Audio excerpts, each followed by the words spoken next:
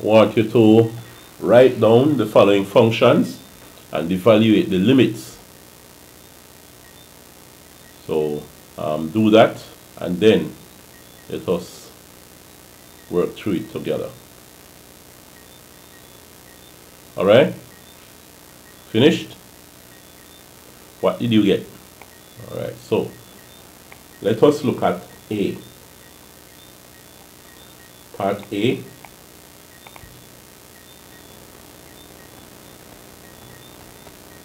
The limit as x tends to 3 of what now? 11 minus 3x minus x cube.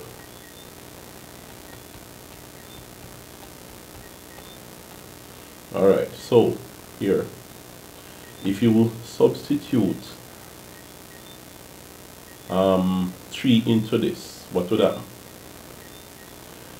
You would have 11 minus 3 times 3, substitute 3 for x, minus 3 cubed. That's going to be 11 minus 3 3 is 9, minus 3 3 is 9, 9 3 is 27. Which would give you what? 11 minus 9 is 2. So 2 minus 27 would be negative 25. Alright? So that's what you would have as the answer for that particular question. So it's negative 25. That's the answer there. Let's look at B. Let's just erase the working here to make some space. B. The limit as x tends to infinity of, what was it again? X squared plus 4x plus 1.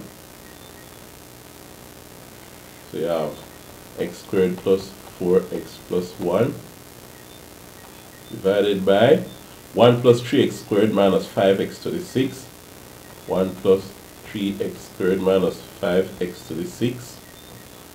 Alright. Now, let us first try a little thing here. Suppose we substitute infinity into the function for x. What would that? You have infinity squared. Well, infinity squared will just be infinity. An infinitely large number you square it is still an infinitely large number. Plus 4 times infinity plus 1 over 1 plus 3 times infinity minus 5 by infinity to the 6, which is infinity. Although there's no specific number. That's infinity, alright? Now this gives you infinity over infinity, which is undefined. This can't work, right? It is undefined. So I have to try another technique. Now what I'm looking at here, remember, you have a number, any number over infinity, give you 0, alright? Infinity itself is undefined, so infinity over a number would be undefined, so that one wouldn't work. But you put a number over infinity, that's 0. 0 over any number is 0. 0 over an infinitely large number is 0. What we want to do here is a little technique. Suppose we divide by the largest power of x here, x to the 6. So we have numbers over x. We will not have x at the top. And then we substitute infinity into it and see what happens. Alright? Now, if you did not do that before, if you didn't figure out doing that, I want you to pause the video and include that in your work, and let's see what you get. Okay, you're finished. Pause and worked it out. Let's see what happens here. So when you divide by x to the 6, you have x squared over x to the 6 plus 4x over x to the 6 plus 1 over x to the 6 over 1 over x to the 6 plus 3x squared over x to the 6 minus 5x to the 6 over x to the 6. What would that give us? X squared over x to the 6 is 1 over x to the 4, right? Plus 4x over x to the 6 will be 4 over x to the 5 plus 1 over x to the 6, all divided by, alright, so let's see, 1 over x to the 6 plus 3 over x to the 4 minus x to the 6 over x to the 6 is 1, so it's just minus 5.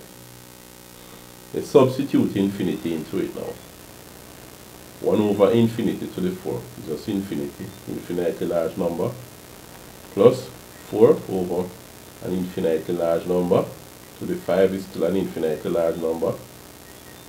You don't have a specific value for it, so just write infinity there, plus 1 over an infinitely large number to the 6 still gives you an infinitely large number, over 1 over infinitely large number plus 3 over infinitely large number minus 5.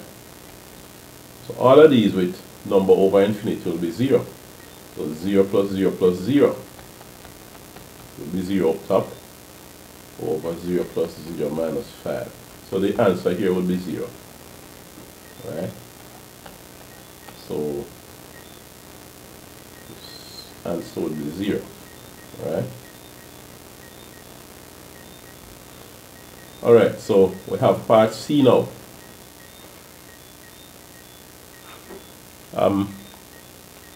Let's break at this point and not stress our brain too much and do part C in the next video.